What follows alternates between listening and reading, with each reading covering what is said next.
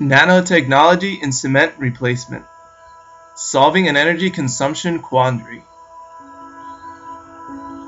Carbon dioxide emissions aren't only produced by oil and gas extraction companies. A single cement industry is responsible for approximately 5% of said emissions. Now that's a lot. The objective of this video isn't to explain how it affects the environment. Instead, we seek a solution to reduce this effect. How can we push these negative effects and turn it to good use?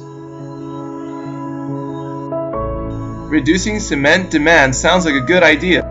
Let's find out what we can use instead of cement. First, let's compare concrete with a pizza. Yes, a pizza. Our cement ingredient will be represented as pepperoni. To reduce cement, we use fly ash as partial replacement represented by the bacon.